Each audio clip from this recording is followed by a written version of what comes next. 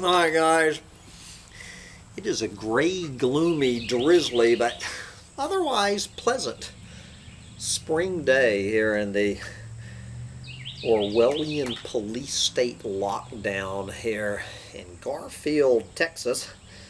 And it is Friday morning, April 17th, 2020, and I am Sam Mitchell. This is my little co-pilot, Sancho Panza. And since it is Friday, we are doing what we do every Friday, and that's going over to mangabay.com for the latest news of what's going on this collapsing planet. So Manga Bay, kind of like this channel, has almost become two different roundups where they do their corona panic stories about how the corona panic is unleashing a wave of absolute ecological destruction across the planet. So I've already done the corona panic roundup, so make sure you go over there and hear that, especially if you're suffering some ridiculous apocalyptic hopium fueled delusion that the corona panic is good for the earth. Then I think Rhett Butler and the folks at Manga Bay will set you straight on that. They will disabuse you of that notion. So what we're going to do now is we're going to go over to those stories about how this planet is collapsing that have nothing to do with the corona panic. And since these are environmental stories that don't have the corona panic in the headline, means that you are not going to find any of this anywhere on the mainstream media. So Manga Bay is about the only place on the planet bringing you this information that this planet is collapsing with or without the coronavirus. So now that we've heard how it's collapsing because of the coronavirus, let's look at a few stories of how the planet is collapsing this week with no help from the coronavirus. All right.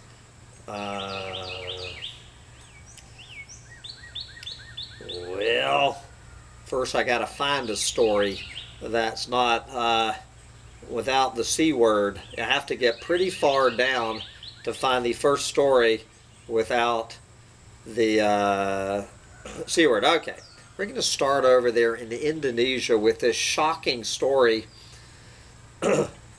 This is why I love Manga Bay, because I never would have been able to think of this on my own. Indonesia's miners exploit loopholes to avoid restoring mining sites. Abandoned mining pits litter the landscape across Indonesia, posing both environmental and public health problems. And of course, you can insert any country on the planet, including the United States, for Indonesia. And just reread that sentence. Abandoned mining pits litter the landscape across the entire planet, posing both environmental and public health problems. That we're just going to look at Indonesia as one little example of this. Mining companies, as they are in the U.S., are required by law to rehabilitate their concessions after their operations end, but loopholes and blind spots in the regulatory framework allow them to shirk this obligation. Imagine that. A new report by one of these environmental organizations identifies these loopholes. Yes, and the specific ways they allow miners to get away without punishment, failing to restore their concessions. And the problem could get worse, meaning the problem will get worse with the impending passage of two bills in Parliament that seek even further deregulation of the mining sector, including the dismantling of environmental protections, which is exactly what is going on right here in the United States. I was just reading an article that one of you sent me a couple of days ago about these, what are they called? There's a term for them, I think orphaned oil wells, how, with these frackers fleeing and packing up their bags, they're just leaving all of this crap for the U.S. taxpayers and the planet to deal with. And of course, this is true everywhere all over this planet, as these oil companies are closing up shop and firing everybody and running back so these executives can go hide in their bunkers that all over this planet. They're just packing up and leaving. Oil spills everywhere, not being reported anyway. But that's what's going on in Indonesia.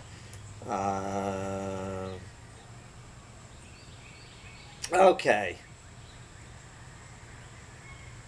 There's one of these articles about wood biomass. A new study projects that 30% more forest cover if wood biomass is managed right, while critics call it a disaster. Yes, it is. Wood biomass is a controversial fuel. The European Union's Renewable Energy Directive, oh yes, considers it carbon neutral, which is, again, like considering Sancho Panza to be a pit bull, while critics say reforestation of areas takes too long to make up for carbon sink loss. Yes, you think so? Anyway, guys, enough of this whole absurd debate whether or not wood biomass from living trees is a renewable energy source. It is one more way these planet eaters are given license to kill under the guise of renewable energy. This, I'm sure this is part of the UN sustainability goals. Any clueless moron on this planet thinking for 1 minute that burning up millions of acres of forest for biomass energy is sustainable or renewable, you are so clueless. You might as well just go back over to some cute cat video. But anyway, all of this stuff about rescuing orangutans we've been hearing about over the years. So what is the latest research? Rescuing orangutans does not work for the apes or forests. Studies find.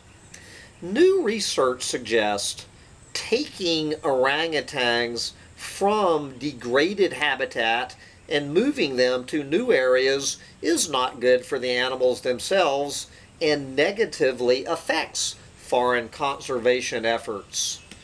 Yes. But, and others argue that, in many situations, orangutans need to be moved to avoid conflict with fruit farmers and risk being shot if they are just left behind. Again, one more example of frying pan or the fire. It doesn't matter what we do with the orangutans. They are screwed whether we move them out of the fire into the frying pan or just leave them in the fire. Okay? As long as orangutans are sharing their habitat with humans, orangutans are screwed.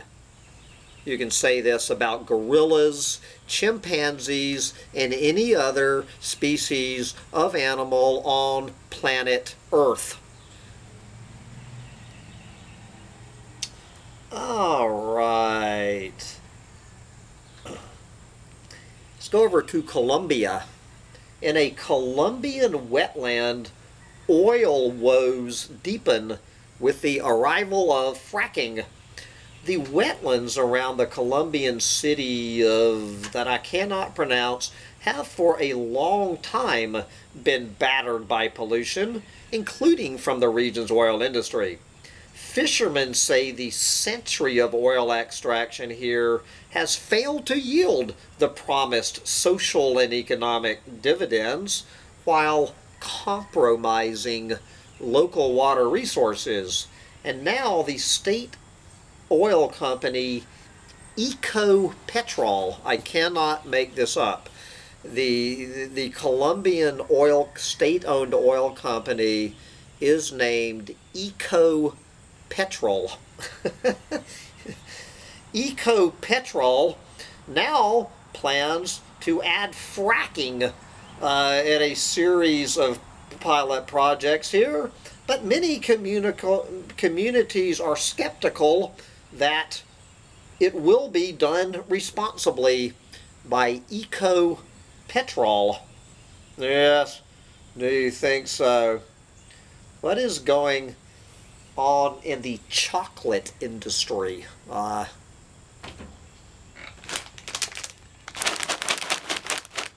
This is what is behind my Happy Belly, my Happy Belly granola.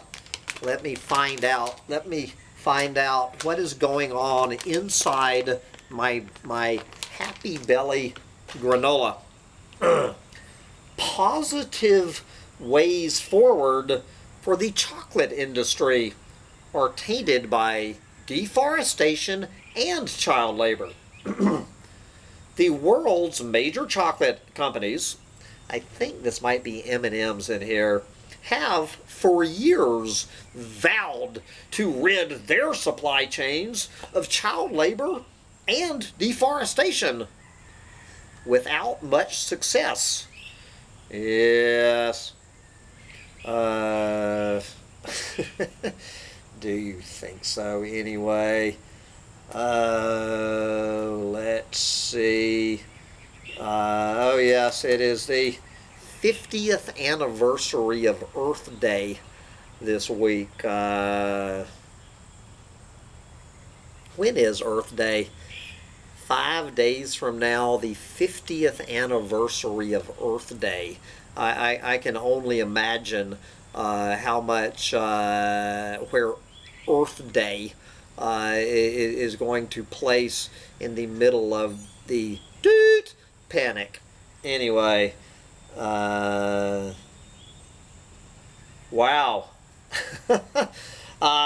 Here you go. Again, thank you, Rhett Butler, for explaining this to me, because I never would have figured this out on my own. Sancho, you need to listen to this, because you would not have figured this out on your own. For Brazilian agro-businesses, leaving the Amazon forested is a problem. Agribusiness proponents plan to create a joint agricultural area called a macro. Yes, inspired by the multi-state region that is now the country's grain-growing heartland. But studies show that the development of the Cerrado biome, you know, the one they're basing the Amazon one on, has itself resulted in massive deforestation.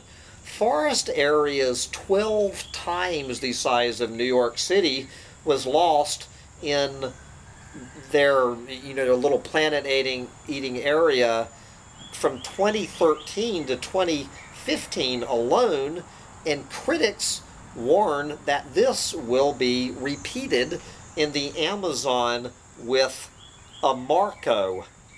And that has been confirmed by the project's own founder, Asuero Doca Veronez, who says, quote, "Deforestation is a synonym for progress, and," quote, "all the areas within the legal limits will definitely be cleared." Veronez also says that Acre State has, quote, "some of the best land in Brazil, but this land has one problem. It is covered in forest."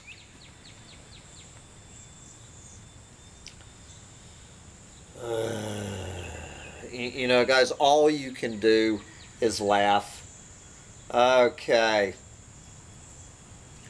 So, let's go back to Indonesia. Indonesia will not sacrifice its economy for more ambitious emissions cuts. Indonesia will not make the deeper emissions cuts needed to stave off catastrophic climate change because it wants to pursue economic growth, officials say. The country is one of the world's biggest emitters, largely through deforestation, and is on track to increase its absolute volume of emissions by 2030 while still achieving its targeted reductions as a proportion of its baseline. Yes, that increase will be driven mostly by coal-fired power plants as the government looks to boost economic growth. Do you think so? And I think there's an associated story down here somewhere. I know there's another story about this. Oh, I'm sorry. That was South Korea. We will get, you know, Indonesia, South Korea. It's all the same, people. It makes no difference. All right, but what is going on with coca? We talked about chocolate. Now let's talk about cocaine.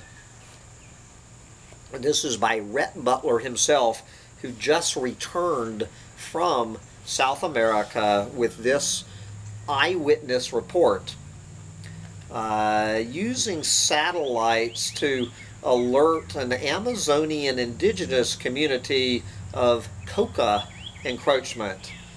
Yes. So Rhett's been down there exploring a cluster of potential deforestation hotspots.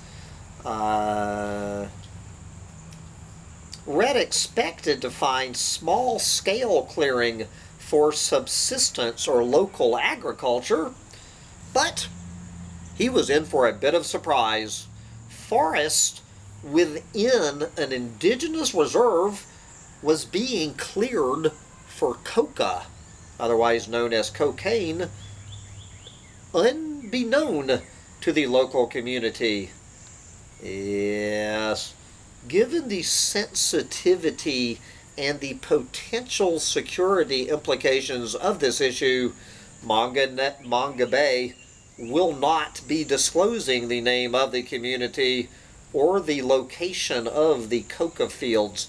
I remember back in 2009 when I was down there reporting about the about oil exploration inside this indigenous reserve in Peru that when I was writing this article for Manga Bay, Rhett Butler begging me to get the hell out of there, Sam. This is no joke. When we run your article, you will be targeted. And so I took his advice, and I found out later that is exactly what happened. As my picture was plastered all over this indigenous community as being a whatever. All right. What one of the world's most active volcanoes tells us about missing trees. This is a very complicated story. But the bottom line is the researchers found that large fruited trees faded away from the landscape after the animals that were capable of dispersing their seeds were lost because of overhunting, habitat loss, and introduction of invasive species by human settlers. That what it's talking about is after a volcano erupts, that the natural forest can no longer regenerate because humans have eradicated those species that could disperse the seeds. We can repeat that story how many times? Okay, what is going on with amphibians in Uganda? Take a wild guess what is going on with amphibians in Uganda. Yes. A field survey by herpetologists has failed to find any signs of the Mount Elgon torrent frog in its native Uganda, raising concerns about the degradation of Ugandan wetland habitats. There are 80 to 100 amphibian species in Uganda, but their habitats are being drained to create farmland and livestock pasture, or to build residential areas and industrial parks. Many of Uganda's wetlands are also affected by water pollution caused by fertilizer and pesticide runoff from both large and small-scale farming, as well as industrial effluent and sewage from growing urban centers. Yes. Do you think so? Take that story from Uganda, insert the name of any country on the planet, including the United States, you will have the same story. All right, what's going on in South Korea, from Uganda to South Korea? Green groups target South Korea's bailout of coal power plant builder. Environmental groups are seeking an injunction against an $825 million bailout by the South Korean government for Doosan Heavy Industries and Construction Company, a builder of coal-fired power plants. 80% of Doosan's revenue comes from building coal power plants, including highly polluting ones in South and Southeast Asia, where it is subject to less stringent air pollution standards than in South Korea. Yes.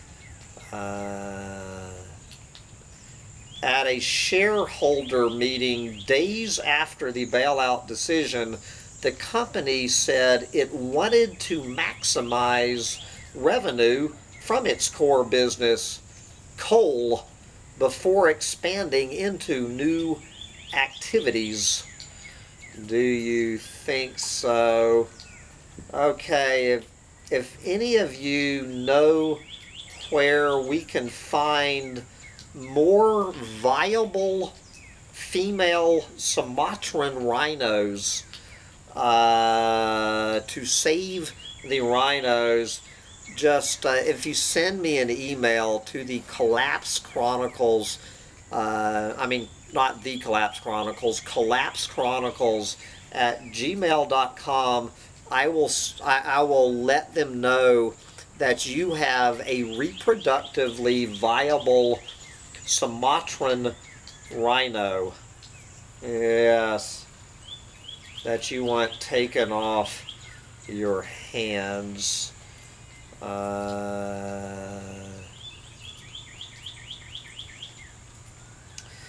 Anyway,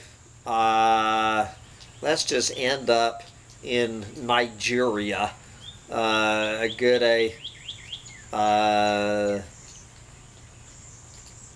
a place as any. We're going to end up in the Econ One Reserve in Nigeria, which is managed by the Nigerian government. But illegal activities such as farming, logging, and hunting inside the protected area are rampant. Yes. Do you think so? Farming, logging, and hunting rampant in a Nigerian protected area.